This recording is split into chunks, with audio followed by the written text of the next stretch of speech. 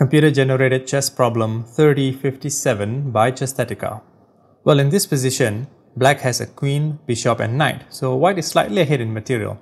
Now, the bishop on b3 is en prise, or in a position to be captured. But if white captures this bishop, the king will capture the rook. And this position is basically a dead draw. So white could go for a draw. But why not play for a win? In fact, why not play for a mate? How about queen to b6 check? King captures rook, queen captures queen. This probably does lead to a mate, but it will take quite a few moves. Maybe 14, 15 more moves. There has to be a better way. Well, there doesn't have to be, but this is chess, so there could be. Let's look at the analysis. So there's no clear mate except for one, which is the seemingly unthinkable rook to e6, which allows bishop captures rook. So now white is down in material, believe it or not.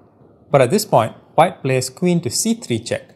Notice how, as before, there's only one move that black can play here, which is knight to d4. White captures the knight. Material is now even, exactly even. And again, black only has one move, which is king to f5, and white checkmates with queen to f4. The bishop and the queen blocking the king's flight squares. Can you believe a computer composed this all on its own? Until the next one.